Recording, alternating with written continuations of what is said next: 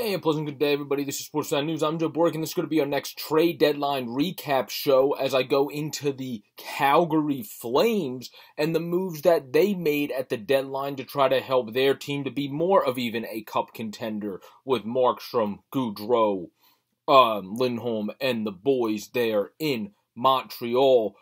They obviously need to add a little bit more, but not much more. Or not in Montreal, in Calgary, excuse me. They have to add a little bit more, but not much more, because they already added the big kahuna in Tyler Toffoli in February, and that was a A++ move for them, bringing in Toffoli, who's already fitting like a glove. And then they added on March 16th, another very good, one of the most underrated forwards that has one of the best contracts in hockey, Jarnkrok, for 2022 second, 2023 third, and a 2024 seventh to the Kraken. That was a beautiful move because Jarnkrok is obviously a player, in my opinion, obviously from the experience he got in Nashville, a player that's better for a team positioned to make a run rather than being on a rebuilding team where he probably helped the young guys there during his time there. Now he gets a chance to be on a cup run with the Calgary Flames, so good for him.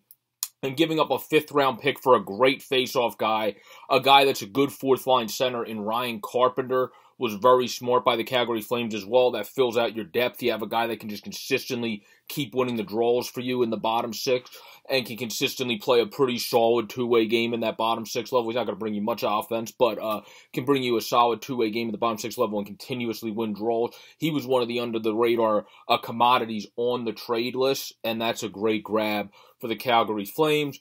And then they also then moved Michael McNevin, who they recently acquired, to Ottawa, which I think is better for him because he obviously fell out of favor with the Canadiens organization in terms of him not liking the position they put him in.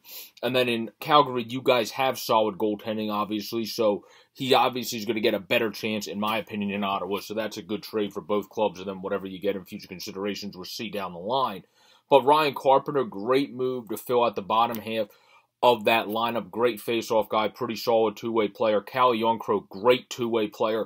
Also can slide in to take face-offs when needed. I'm not going to say he's not a great face-off guy, but he has, when needed, slid in during his time at Nashville. I didn't really watch Seattle too much this year because they're not one of the most interesting teams. I watched them at the beginning of the season and then fizzled off watching them. But Jarnkrok's a guy that can slide in there with needed, plays very good defensively, and also obviously has a very good shot. It's just he's always on teams he doesn't necessarily have to use it that much, which again he's with Calgary, who have multitudes of other people that are going to score before him. But he fits in perfectly to this team, I think, and to Sutter's system. So does Ryan Carpenter. So great moves made, but their biggest move made was, of course, the one that they made way before anybody expected, which was Tyler Toffoli, with one of the other biggest moves they made was in the offseason to have one of the better backups in hockey in Daniel Vladar.